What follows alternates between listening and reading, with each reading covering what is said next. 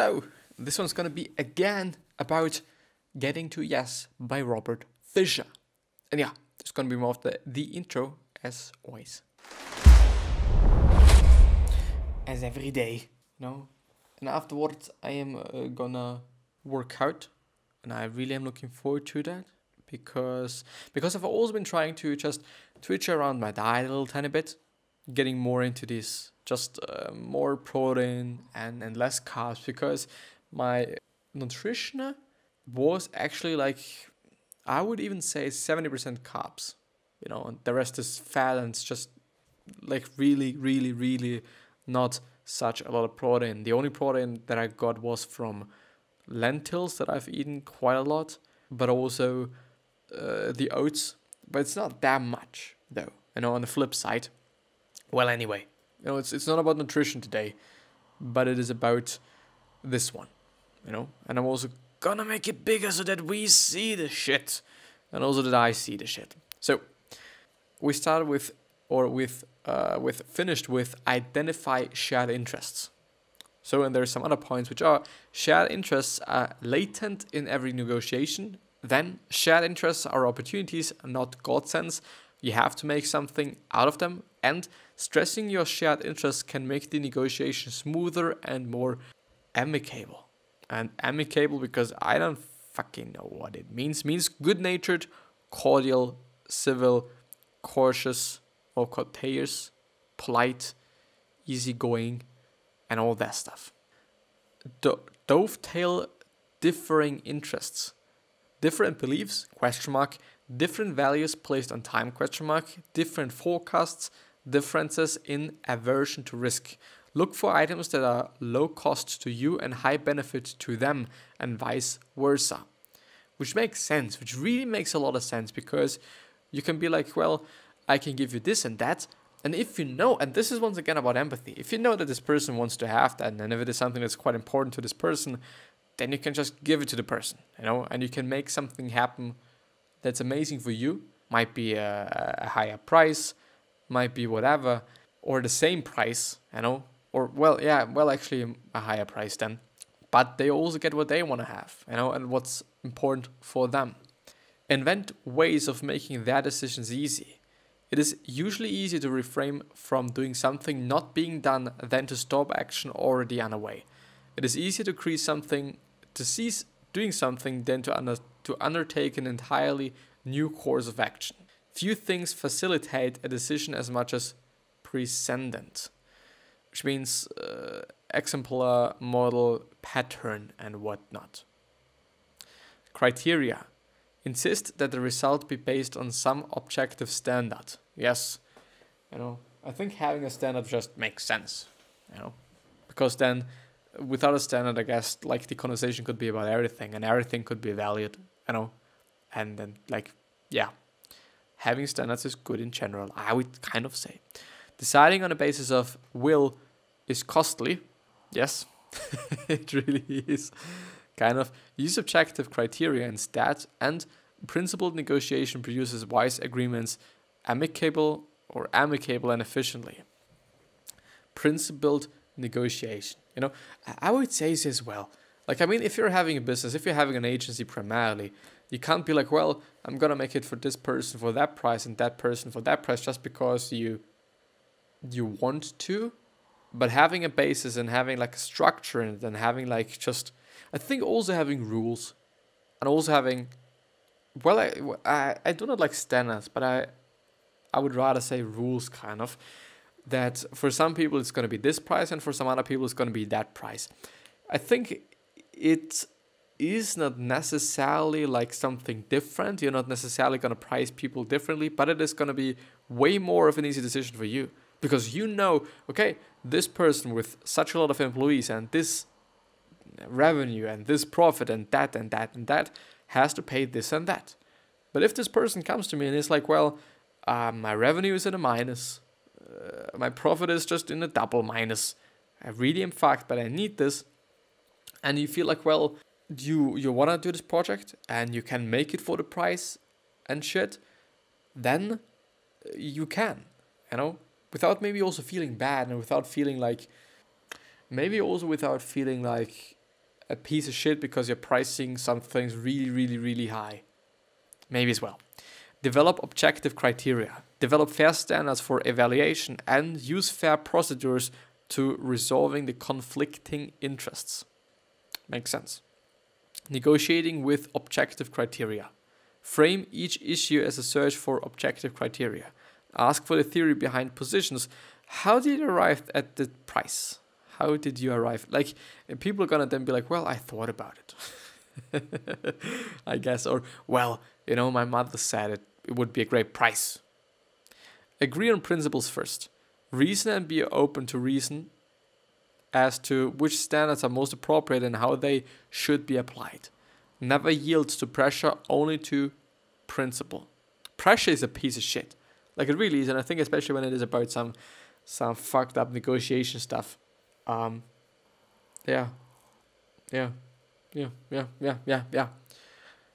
you shouldn't really kind of feel under pressure, I guess. But I mean, like, for the person that's selling, I always think about selling and buying some shit, like a car or something else that you really have to negotiate about. And or maybe, is it hurdle about? Huddle? Whatever it is. Best alternative to a negotiation agreement. The cost of using a bottom line. It keeps you from being more inventive with solutions, and it can sometimes prevent you from making an advantageous decision. What the fuck did I think about?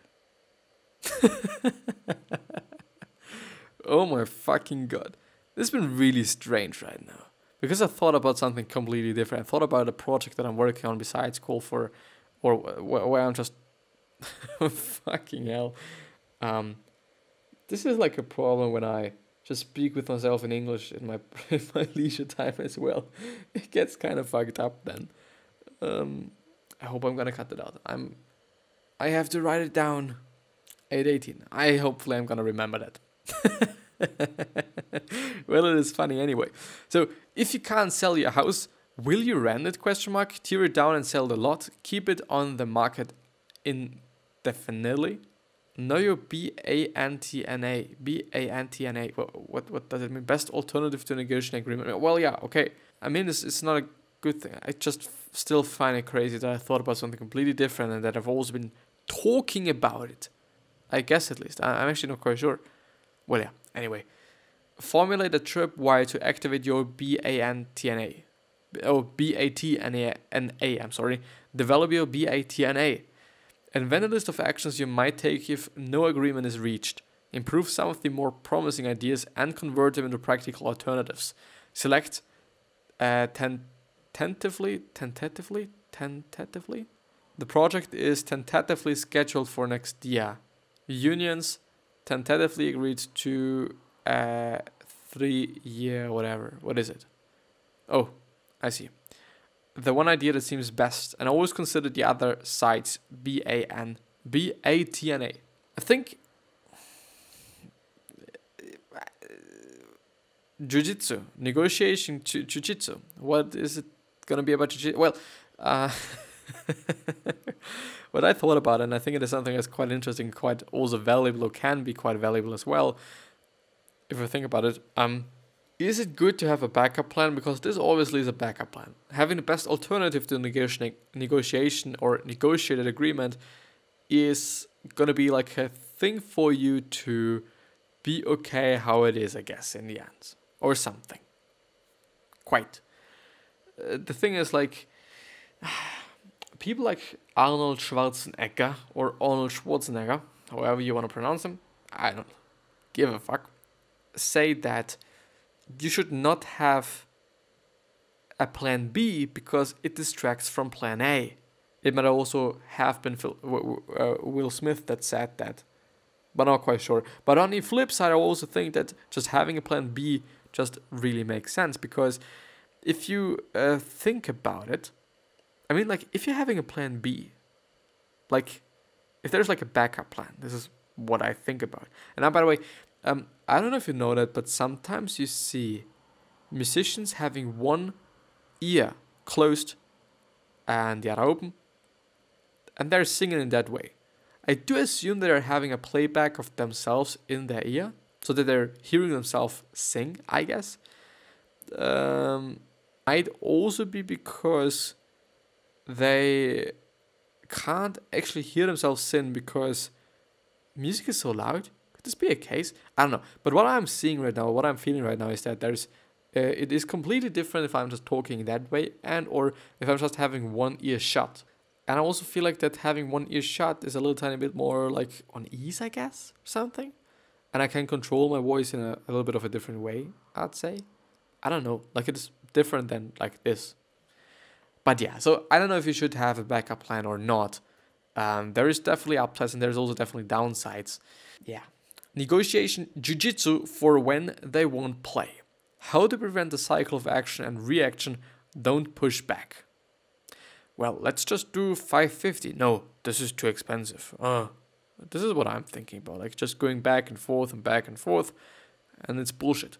Avoid pitting your strength against them directly. Instead, use your skill to step aside and turn their strengths to your ends. I mean, yeah, this is just said quite easily, I guess. But let's do it, you know? Something else. Do not attack their position, look behind it. Assume every position is a genuine attempt to address the basic concerns of both sides. Seek out and discuss the principles underlying their position. Discuss what would happen if one of their positions were accepted. Sometimes framing it in this way can show its weaknesses. You know. Don't defend your ideas, invite criticism and advice. Ask them what's wrong with your idea, ask for their advice and what they would do in your situation. This could be like a really good trick, like I just still have to think about like selling something. And we are, by the way, gonna finish up with this one today. You could easily be like, okay, you're selling a car and you would be like, well, what would you sell this car for?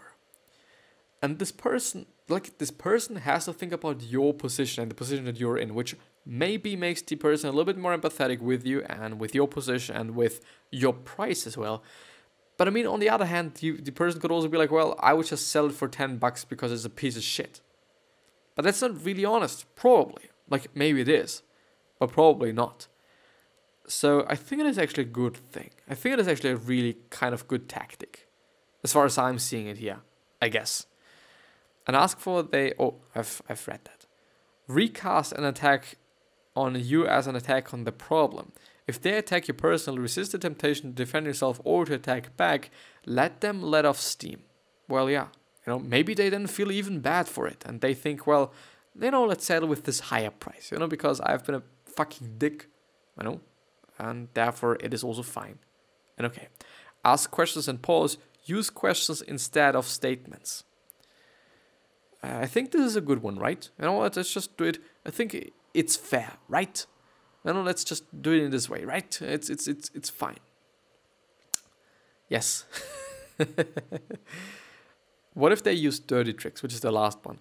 And before I'm finishing up with this one, something that I feel really sad about is that I didn't get too much about it. Like, there's so much value, I guess, but I didn't get too much of it. Maybe because I wasn't able to think about it properly, because I'm going through it, and which leaves me with, okay, I'm willing to read it correctly.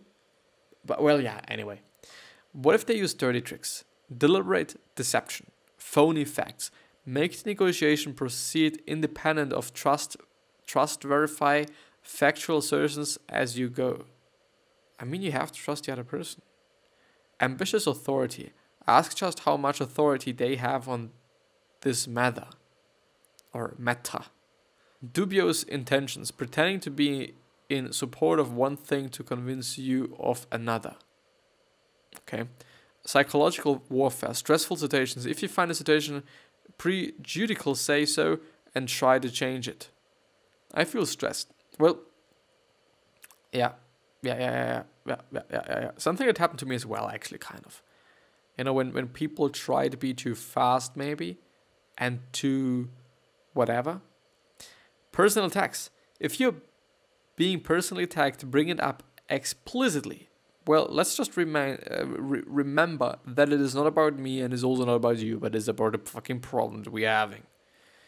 Good guy versus bad guy routine. Threats. Good negotiations do not resort to threats. Warnings are much more legitimate. so long as they are backed by the reality of the situation. Positional pressure tactics, yes, there it is. Refusal to negotiate. Recognize that this is a possible ploy to get some concession from you. Talk about their refusal to negotiate. Why do they not want to?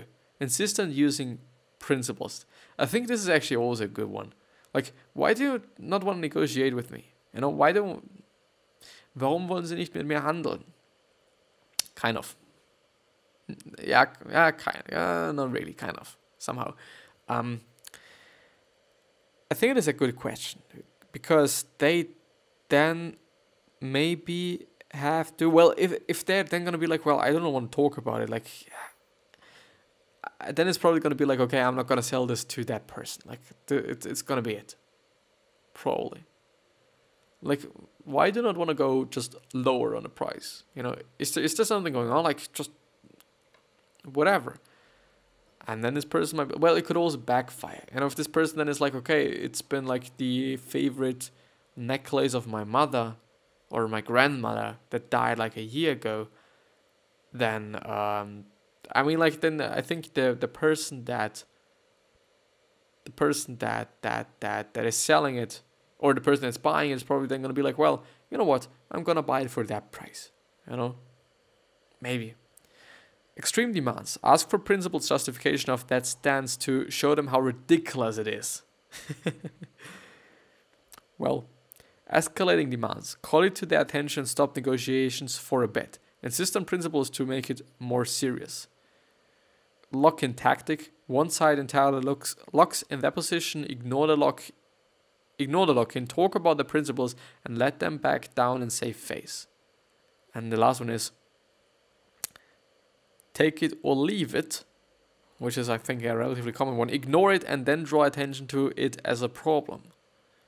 Well, I do just think, like, could he say, like, well, you know, I'm not going to leave it unless you're going to give me a good price or something? Like, I don't know. And the last one is don't be a victim. As I said, I think it is a really good one, and this is actually the end of it. And I also have to say, like, it is a relatively long one as well.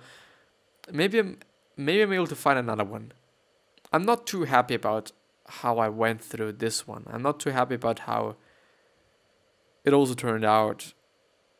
In terms of, like, I do just really hope that you're getting something out of it. You know, if it is the case, then I don't give a fuck about then I really don't give a fuck about whether I've understood anything or not. I really don't, you know. But yeah, I think that this is going to be the end of the video here. And thank you very much. And also the talking part today, also in this episode as well as the other episodes, has been pretty fucking good, and I appreciate that. But I also appreciate your time spending with me here. And yeah, I wish you the best health, happiness, and all success, and also hope that you're going to remind yourself when you're going to be remembered, which basically means your legacy, and basically means just being a nice person and then being remembered as a nice person. The 3 other questions that I'm having for you are, why are you here? What are you trying to change? And what is bothering you the most? These 3 questions are hopefully going to show you your purpose and maybe even a business idea. But yeah, with that being said, hopefully going to see you the next time. So thank you a lot. I really, truly appreciate that. And I'll see you.